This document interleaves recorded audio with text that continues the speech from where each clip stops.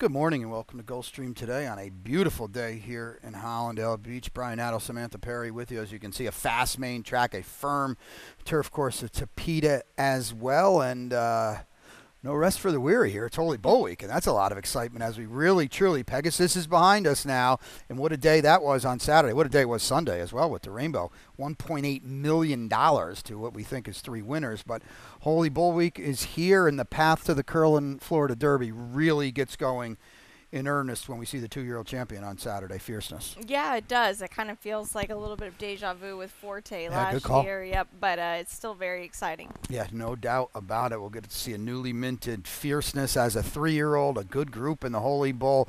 Ben Tornado is back. Tom Pletcher's got a couple hot shots in the turf stakes as well. That card is already drawn, and get a look at it. It's a really, really strong card on Saturday, a solid one today, too. The Rainbow Six, as I kind of alluded to you, starts anew today, and we're going to have an estimated pool today. I would think it's going to be a pretty big number, to start, even though we start fresh. That'll be in race number 4, $75,000, $100,000 probably be in there. They fire hot in this Rainbow. Yep, they really do, and it's a beautiful day here today, and good Really day is. to fire. A little chilly out. Little chilly. A little bit, but you can see the weather behind us. The sun is shining. We hope to see you out here on this 9-race card. And, of course, the early pick 5 kicks off in the opener. We'll take a quick look at my ticket. I lost a few top picks. I know you said you lost a slew of them, which is kind of a bummer, but it is what it is. An $18 ticket for me, short price in the opener, as you can see on the board already. In race number 2, it is the 2, Super Crunchy. In race number 3, the 6 is on top there, Double Play King. Race number 4, the 1, Fontina. And in race number 5, 3 deep, and the top pick is the 9, Texas Shuffle. That's a good turf optional claimer for the fillies and mares. Chad Brown's got a couple that could be real nice prospects in there, but I'll go with the recency edge on the Jimmy Toner trainee. $18. Samantha, the opener kicks off here. A couple of scratches. The 5, Glossy Life. The 7, Mi Amore are out. It's a mile and 70 on the Tapeta. These are 3-year-old fillies. $16,000 maiden claimers, $170 on the Tapeta. You are on the 1, Uptown Cat for Michael Matz. Well, I double scratched. Double scratch. Yep, Okay. into the 1 here. I don't really have anything clever to add about this horse because I really did like the 5 in this spot, and it's a slight drop in class here. The race 2 starts back was okay in an off-the-grass event. I'm just hoping for maybe one of these races where she kind of cycles forward. Right. Well, you really don't like the 2 if you double scratched and still don't have her on top. Yeah. I just thought the maiden special weight drop, and Irad Ortiz Jr. is here. Her form kind of looked like it laid over this group.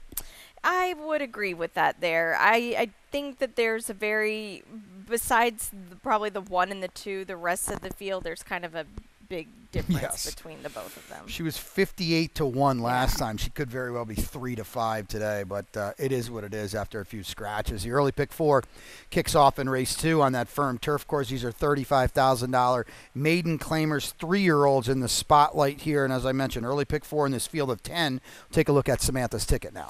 Yeah, and I felt like this was a sequence where you could maybe find some leverage. I've got my best bet in race number 5, just 2 deep here in this spot. And then in races 3 and 4, I lost a top pick in race 3. I scratched into the 6, Double Play King.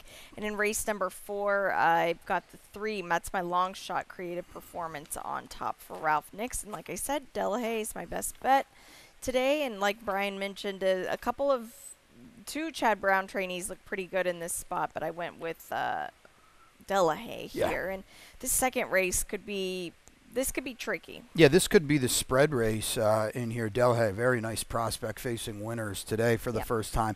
This could be the spread race, but just maybe Super Crunchy's getting loose in here. Yeah, and we have to feel a little more confident after the day that Mike Trombetta had on Sunday. He was here, which you don't see him a whole lot here. His assistant, Chris, does a very good job. And Mike Trombetta just leaves him be down here, and he was here 2 double-digit winners. First and last. He bookended the card, yep.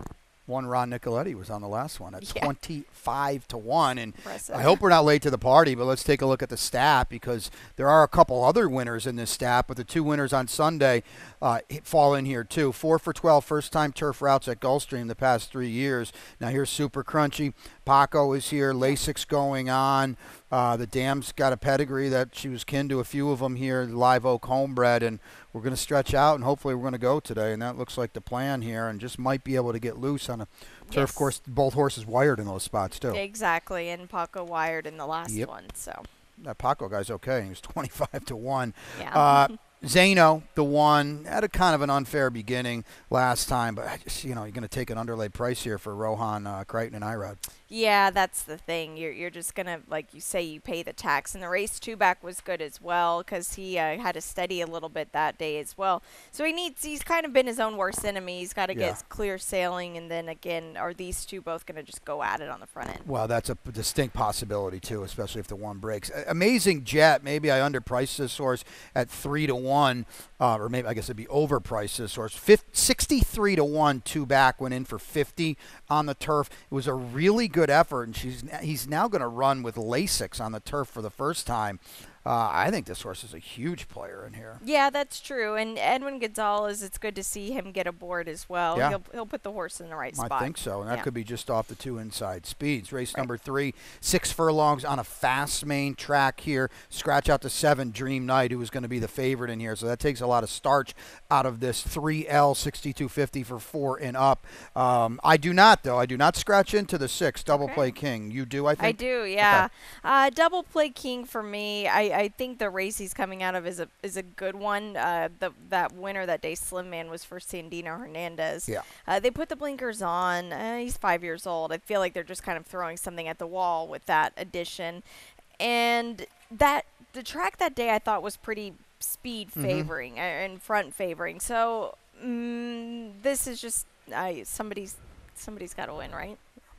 I hope. Yeah, well, that's true. Yeah, I think he's drawn well now with the scratch, and he's outside some of the other speed.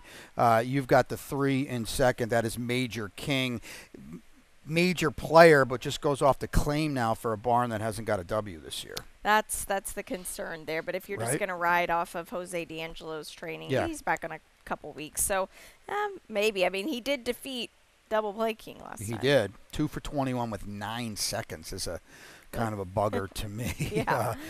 One more score.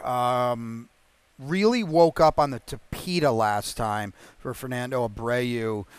If he takes to the dirt, the rest of these could be in real trouble. Yeah, but you just look at, and I get now he's with different connections, so read into that what you will, but those dirt efforts up in the Northeast were dreadful. Not good at all. Yeah, I don't know. Ugh. I agree. He does have a couple wins, but it was a different lifetime ago. So be careful here. Irad is here. So, again, you take an underlaid price on a horse that we're not necessarily sure where his form is. 3 down. That means 6 to go when we come back here on Gulfstream today. The Rainbow Six starts anew in race number 4. And they're off.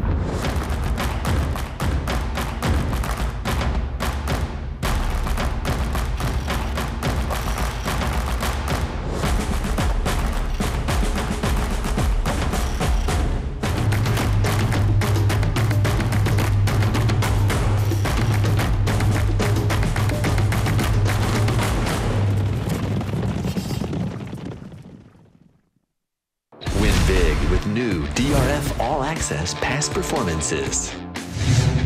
With one best-in-class product, you now get all 3 past performance formats. Easily switch between views. Access the most trusted information in horse racing with DRF All Access past performances. Go to DRF.com and use coupon code 1FREEPP for a free single card today.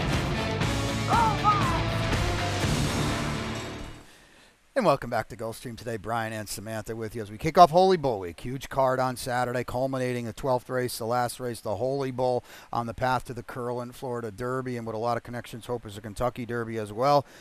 None more so than fierceness. We've got all week to talk about that, but we've got right now to talk about the Rainbow Six as it kicks off here in race number 4. And again, it's going to be an estimated pool today, $75,000, $100,000 I'll throw out there, but it starts anew after the huge, boy, did they send it in on Sunday, over $5 million fresh new money. Let's take a quick look at my ticket. They took some of our monies as well, didn't they? Some of our monies, yes.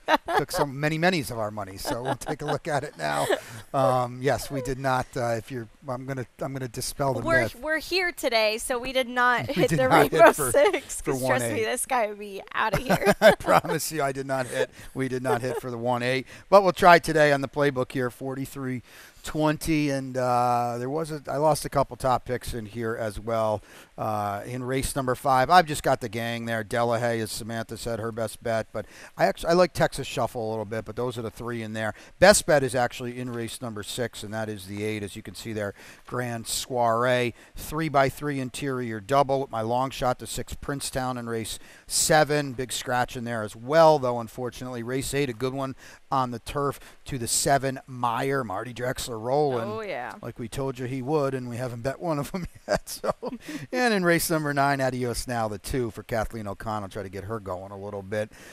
Scratch into that pick. Unfortunately, 43-20. Back to the 4th race here. 7 furlongs on a fast main track. Samantha, $16,000 maiden claimers. 3-year-old fillies going at it here. And did you say long shot? Yeah. All right, Ralph Nix is back. We haven't seen him in a little bit. He's been quiet, but he's been white hot too. Yeah, he has. And the thing with this filly is the 2 turns, maybe they wanted the distance in her, or for sure they wanted the grass, and they ran her anyway, which I think was a good move just to kind of get the fitness levels up a bit. But the dirt race wasn't a bad one. The 2nd place finisher that day came back to win the next race. She didn't make a huge impact, but I just think that with a couple of these starts under her belt, she's plunging to the bottom now. Maybe we'll get something. Yeah, and you got a barn here that has done nothing wrong since literally the first race of the championship meet, and that's good to see. We like Ralph around here.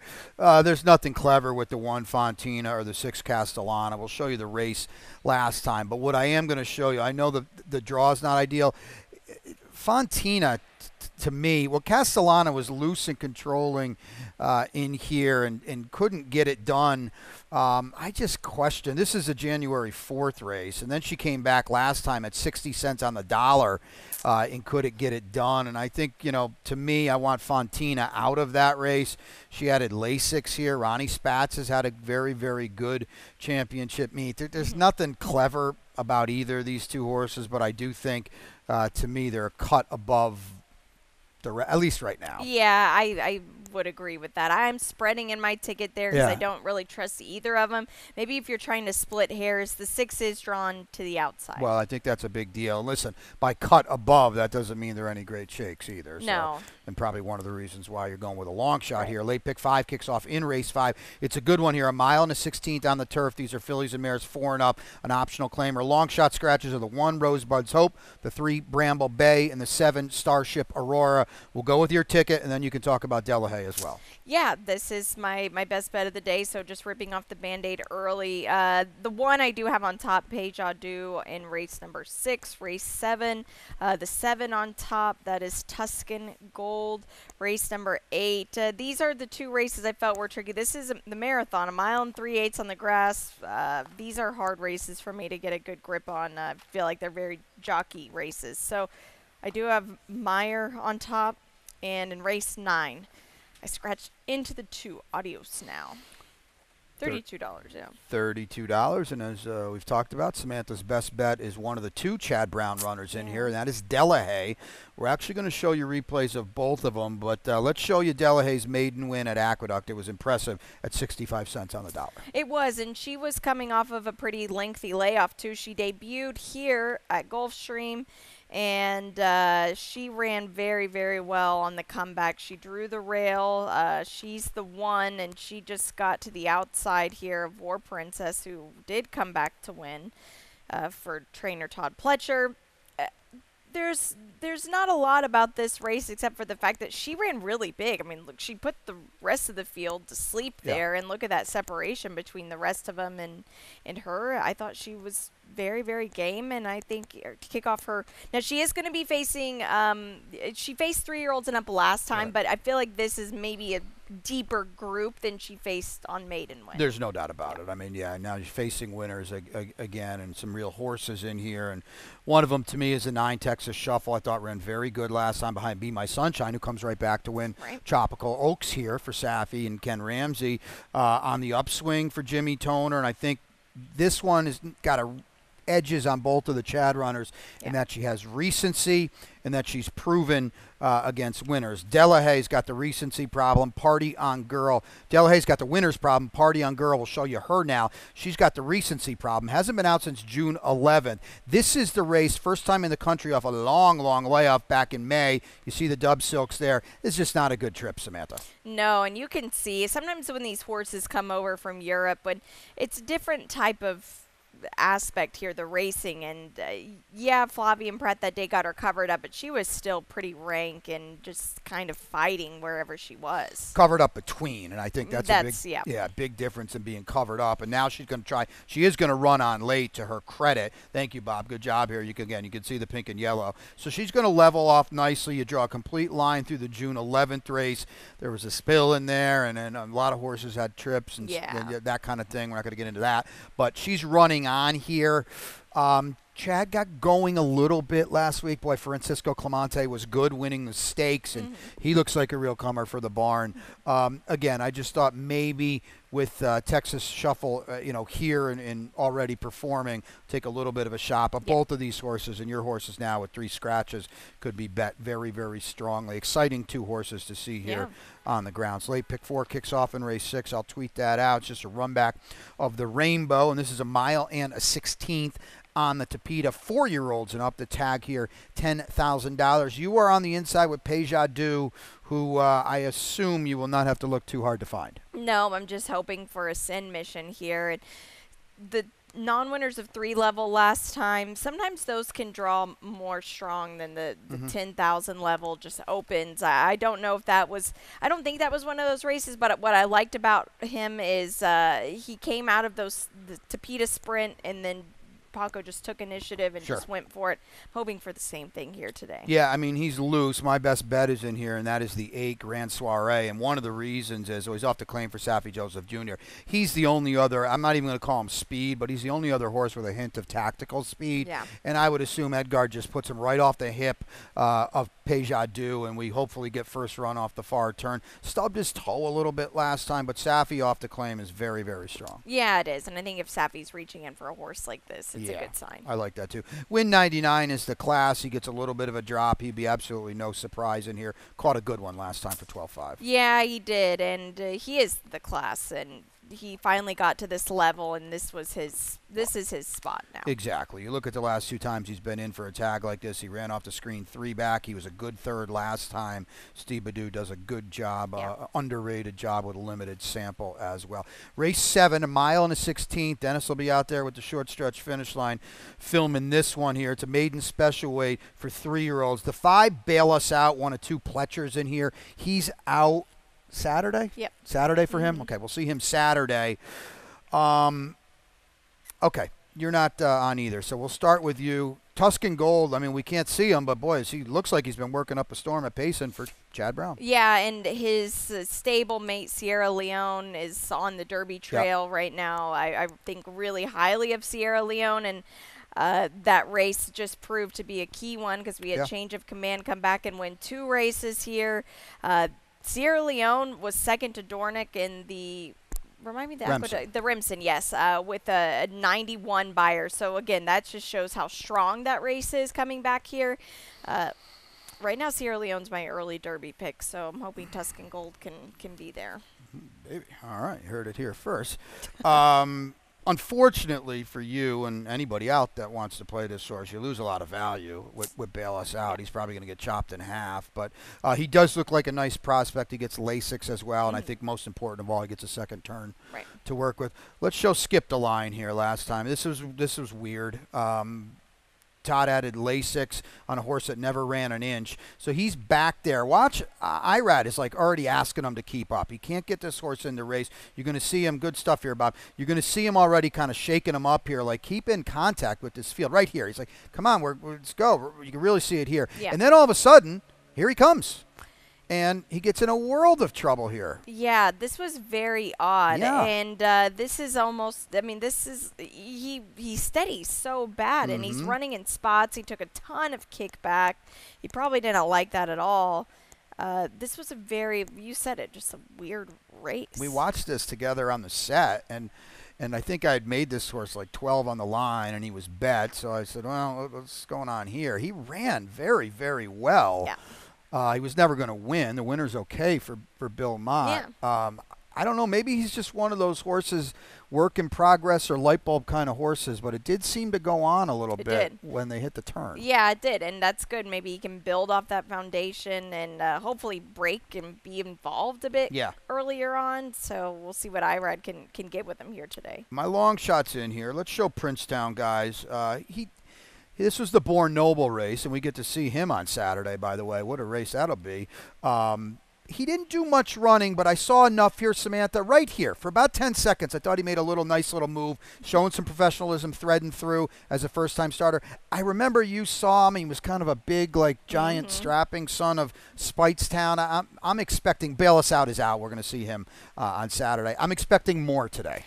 Yeah, and by more, I hope you mean less, maybe shedding off some of that baby weight. The race fitness helps so much here. He is just a heavier horse, and he's not the most athletic either, but this was, like you said, such a huge race by the winner.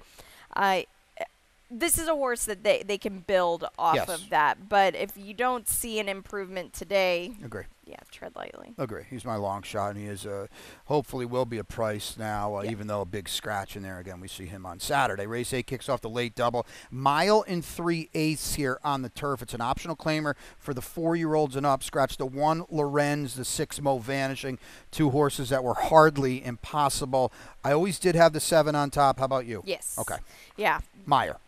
Meyer, yep. Marty Drexler comes here, and sometimes his horses need a race or two to kind of get under their feet, and now he's starting to really fire. But I feel like this is a horse that he ran December 3rd. It's not like he's been away for that long, and he certainly loves this distance. Yeah, and the turf races are big, and they're at Woodbine, night and day, different course. I know that, but he's got enough tactical speed to stay in the game in here. This is a wide open race. The 2 scratches take some starch out of this race and certainly some value as well, but we'll see what we get there. And then the straight exact, again, I lost nothing in here, actually. Cyber Ninja.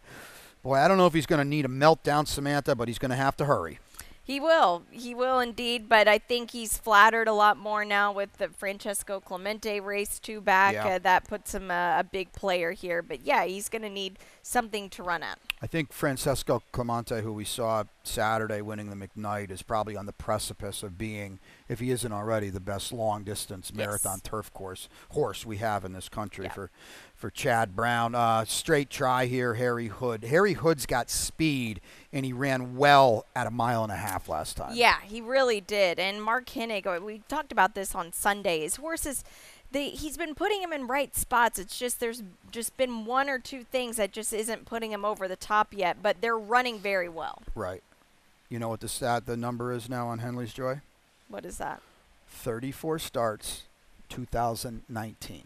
Wow. Last time he won a horse race. What do you do with him here? Put him in 4th. There you go. Irad Mike Maker, you're going to bet this horse, but he hasn't won a race in almost 5 years with the Grade 1 Belmont Derby. How about that? That seems... Yep. Yeah. You were still riding horses? What were you doing back then? Yeah, I think so, yeah. There we go. Not Henley's Joy. Not Henley's Joy. Race number 9, we'll wrap it up here. $25,000 maiden claimers on the Tapeta. We go 5 furlongs. Scratch the 5. He's a Butte, and the 8, Team Travis. Just an extra E in there. 2 horses that were going to take money. I lost my top pick. Did you? I did, yeah. It was. Who was it? He's a Butte. He's a Butte. He's a Butte. He's a Butte, yep. Scratch into the 2. Adios now. The Roan race wasn't that bad, no, actually. He's the best horse in here. Yeah, yep. So that just puts him second best. I wouldn't say that the steady inside was that big of a deal, would you? No, but what I will say about him, he did get a really nice trip that day. The 2 horses he was stalking were last and second, so he got a trip. Still couldn't see it out, but yeah, that's tough. And again, that's why we scratch into him. Yeah. But he's got room to improve, especially against this field. Stat with Cassie and Irad here on Cloak and Dagger, the firster for those two. It's not a big sample, just 1 for 10 though. So you would think, hey, I got Irad, we're live, we're ready to roll. Not a big sample, but just 1 for 10. Yeah, and this is an interesting horse. I didn't see any works on this horse. There weren't any. He's been training at Mark Cassie's farm, was here for 1 work, then went away, then was at Churchill before that. I haven't gotten the rundown on this horse, but I think it's a good thing to see him sprinting other than like 2 turns going long, because DJ stables are not afraid to lose one, and they're not afraid to run one, where they belong. Well, DJ's got 2,500 wins because they put horses in the right spots, right? And I would think that's where this one's supposed to be. We'll just see. He's got a slew of works, not that we can see any of them, but got a slew of works. Tote money would be good on this horse here. Right. Of course, with the 2 scratches on horses that were going to take a lot of money, everything gets knocked down. So we'll see what we've got there in the finale around 4:10 in the PM. But before we leave you, of course, lightning round time, and as we do each and every Wednesday. Now we'll check out the standings. Yeah, and I can imagine that they don't look too much different than last week. No. Let's take a look at it. We got Irad and Paco separating. Oh, Irad's up 10 now. I did not realize that. Oh wow, yeah, that's Irad had a day Saturday. They had 5? 5, yeah. So Paco's answering, though. This isn't over. As the great Rocky Balboa says, it's not over till it's over. Rocky said that? He did. I'm pretty sure, Rocky said that. Rocky said it, yes. I kind of feel like that might have been Dennis Yogi Berra said that about 20 years before Rocky did, but possibly. I don't know. You know who Yogi Berra is? No. No, okay. We'll work on that. For my time. Trainers? Yeah, the trainers. Please. I feel like the trainer standings, Savvy's got the numbers here, and we say this a lot. He's just been doing incredible right now, but look at this podium. Mark Cassie is up with 16. Brian Lynch is still answering as well. This is very competitive. I think Brian's run 35 horses. That's remarkable. It is. It's very impressive. Tumbarumba now, a stakes winner. Yeah. Grade 3 winner. You know how many times I picked that horse last year? A lot. That's the answer. A lot? Yeah. I think he got it done for us at Churchill one day, though. So that's good. I think you're right. All right, here we go on this payout. I mean, it's seismic. I think there were 3 people out there. My goodness. Yeah. Massive. Yep. It's interesting because the starting off leg 5 Tidal Forces, we were like, oh no, I think there was a collective because I think a lot of people spread that race, but don't worry. He was the favorite. He was the favorite, and you still got paid out. Wow. That's good money. That's why we do it this way, and they bet over $5 million, and you have a chance for a lifetime score, and that is certainly one of them. No doubt the racing office did a tremendous job putting together an awesome sequence, and hey, we'll start anew today and run it back pretty shortly. Friday, right? Giveaway. Cool t-shirt. Yeah, very cool t-shirt. You can get it in Silk's 85th anniversary t-shirt giveaway. Look at that cool print there.